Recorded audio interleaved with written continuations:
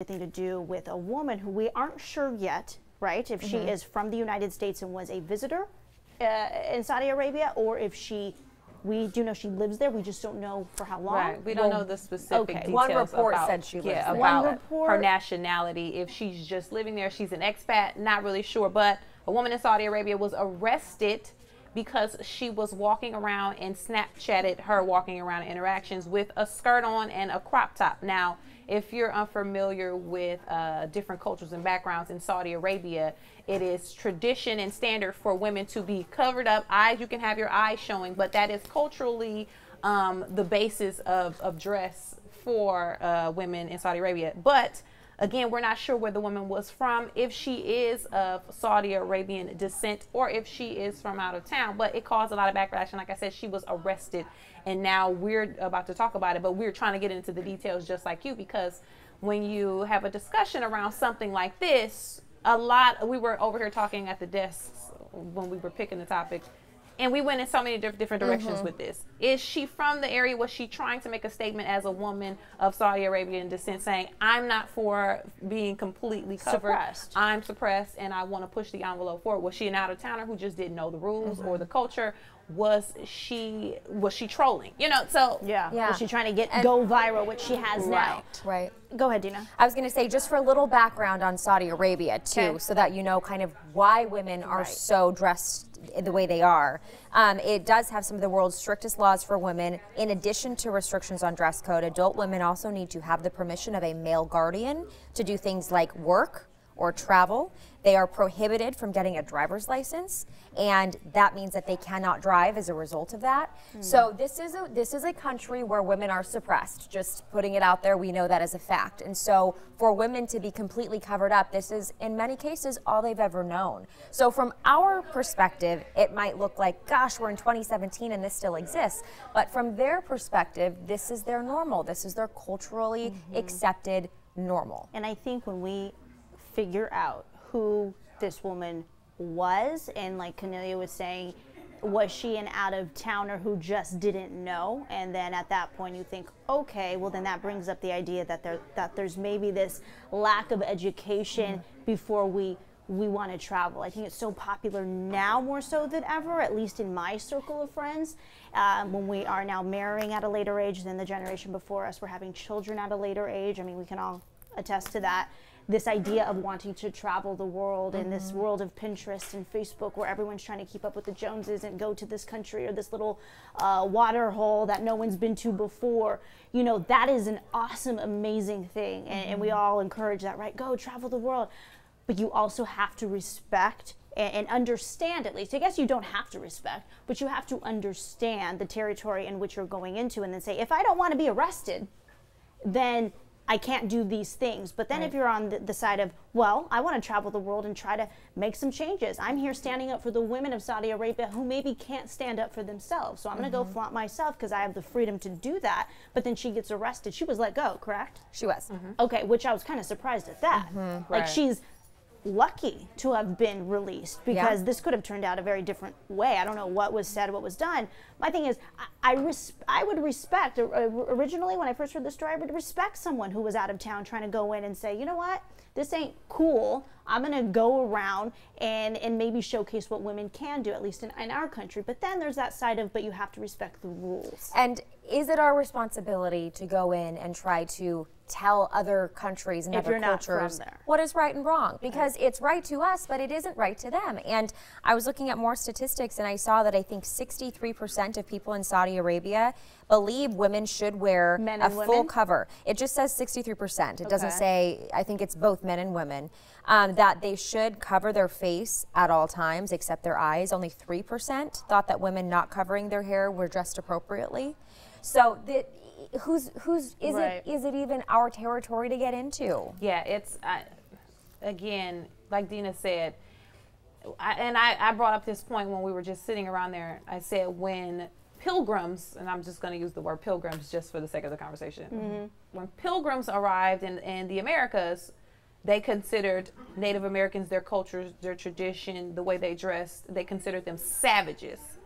However, nobody took a step back to say, maybe the Native Americans thought you were savages in your culture and the way you dressed. You showed up with the wigs on, you know, and the different style of dress. Maybe they thought you were the savages. So again, if she is not of Saudi Arabian descent, for her to knowingly do that without stating her purpose and without saying, I stand with you, it comes off a little privileged and a little naive. Now, and it was a historic fort she was in, so if she's familiar with that area, she knew exactly where she was. Going and educating yourself before you hit these spots. It's not just for the gram. Don't just go there to take the video or the pic for the gram. Like, know the history of it. Yeah, and you guys know I'm all for pushing the envelope and standing up for what you believe in, but you need to make it clear that that is what you're doing and why you're doing it, instead of just putting a Snapchat video up of you know, walking around with a skirt on and a crop top and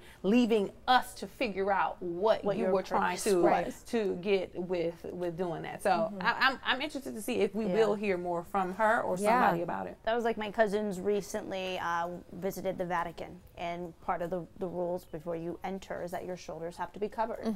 So to them it was like, well, what's the big deal, you know? And it's like, well, you have to respect it because Catholic religion, that is just what they want. I mean, when you're going and getting married in the cathedral in a Catholic church, you have to wear certain coverings over your body parts. And again, that's just respecting a religion.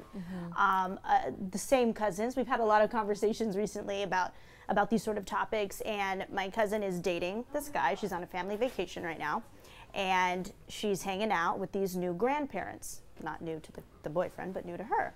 And she's like, Megan, you're a feminist, like, does this bother you? And I'm like, what? And she's like, I have to call said boyfriends, not have to, but according to their family culture, I call the grandma and grandpa the first male's name. So say Caesar, my husband Caesar, say he was a grandfather. Our grandkids would say, Grandma Caesar, calling me Grandma Caesar and Grandpa Caesar. And I'm like, well, does grandma have a name?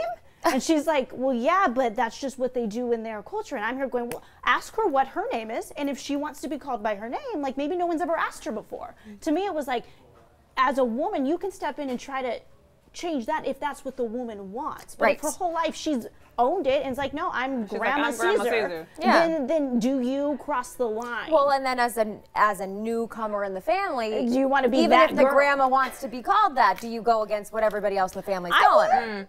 Well, it depends on respect, because with me, if I meet an older woman and she is not my age, but maybe like my aunt's or my mom's age, I automatically call her Miss so-and-so, Mr. so-and-so, if it's a guy, Mr. so-and-so. And I learned this back in the day at church. My mom used to count the money at church in the back room, and there was a woman, and I forget her name, but I called her name. Let's say it was Joyce. I said, hi, Joyce. And then my mom pulled me to the side and was like, you don't know. You call her Miss Joyce. Yes. That is not your friend. You respect your elders. She is grown, and she is a grown woman, and you can't refer to her as Joyce. So to me, it's sometimes about a respect thing. Yeah. You got to put that Miss or Mr. on there. Not saying everybody should do that. That's right, but a cultural thing. Whether you agree with it or not, you know you do it. Yeah. So I want to bring in some of your comments. Christian Cavallo, thanks again for weighing in. You're always one of our best viewers, by the way. We have to give you a fan gift.